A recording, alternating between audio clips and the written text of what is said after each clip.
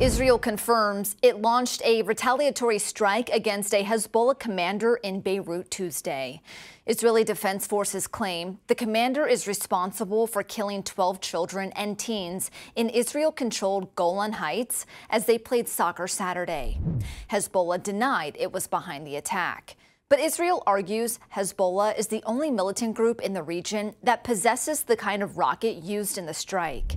Monday, the White House said Hezbollah was undeniably behind the attack, but warned Israel against striking Beirut or major civil infrastructure in Lebanon over fears it could lead to an all-out war.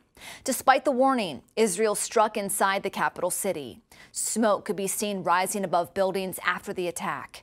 The area is reportedly a heavily populated area of Beirut and a stronghold of Hezbollah. Since the war in Gaza, Israel and the Iranian-backed militant group have exchanged fire across Israel's northern border. For Straight Arrow News, I'm Lauren Taylor. For more on this developing situation in Lebanon, download the Straight Arrow News app.